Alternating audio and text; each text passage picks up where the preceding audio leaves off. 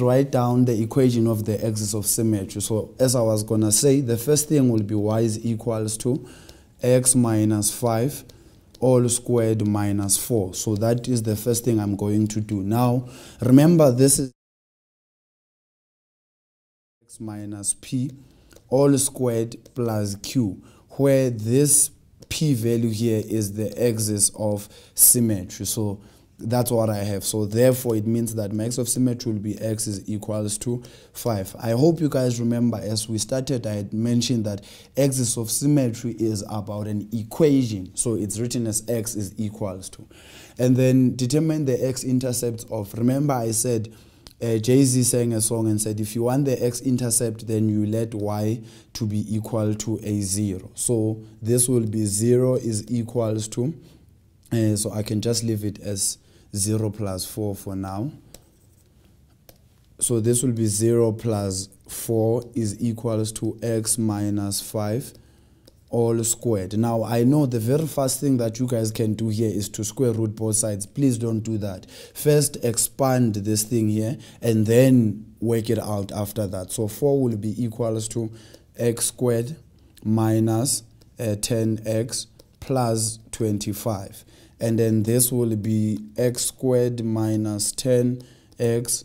I'm going to take the 4 to the other side by adding the additive inverse. So it will be minus 4 is equal to 0. And then from here, I'll have x squared minus 10x plus 21 is equals to 0. Then I need to then factorize this. To factorize this, if this is a plus, it means that my brackets will have 2 of the same signs. So it will be x minus, then 21 to give me 10 will then be 7 and 3. And then lastly, I'll have x is equals to 3 or x is equals to a 7. Then my x-intercepts are 3 and 0 or and 7 and 0. Now sketch the graph of f, clearly showing all intercepts with the axis and the turning point. Now look at what they're mentioning. They're mentioning the turning point, but they did not say anything about the turning point on the statement. But because you know that this is the value of p and that's the value of q, and this is in the turning point form, we already know our turning point. So I will say my TP is going to be a positive 5 and minus 4, and then my x-intercept here, as we calculated that side, it was 7 and 0, and also it was 3 and 0. I hope I got them right. Let's just verify there. Yes, 7 and 3. And then lastly, I will say my y-intercept, because x is supposed to be 0, it will be 0, and so I have 0 minus 5, which is 25. 25 minus 4 will then be equal to 21. So this will be 21. Then now to plot the graph, so I know, remember what I had said to you. I had said that the value of a here is a positive, right? So it means it will be a happy face. Now, firstly, I have 5 and negative 4 as my turning point. So it is 5 and negative 4, which will be somewhere down here. So it's 5 and minus 4 there. And then also I will then have my values as the 3 somewhere here. Let's make it somewhere there, and make a 7 somewhere there. And then I'll have roughly a 21 up there, though it's not really drawn to scale. Let me remove these other points so you guys don't get confused. And then I will then draw my graph as something like this.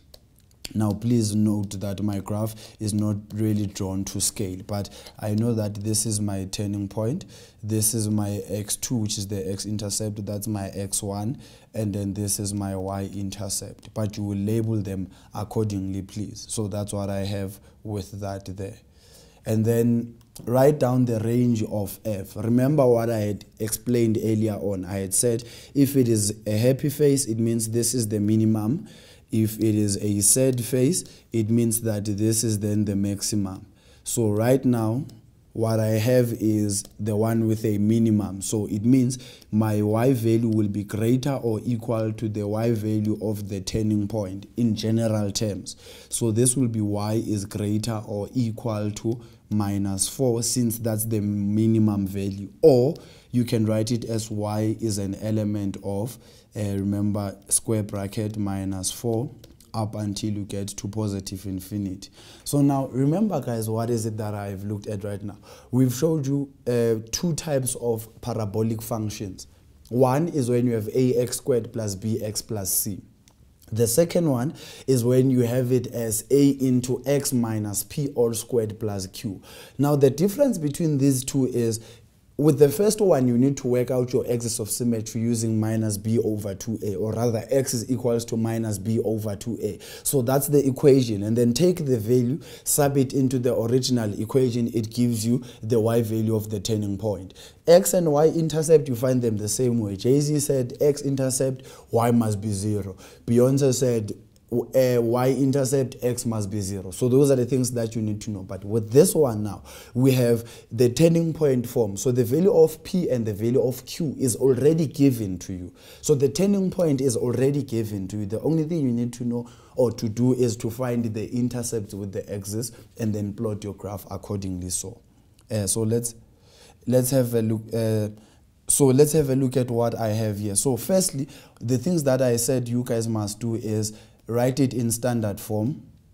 So you quickly have to write this to be in standard form before doing anything, and then label all the values. Label all the values. So these are the two important things that you need to know when it comes to this function. So right now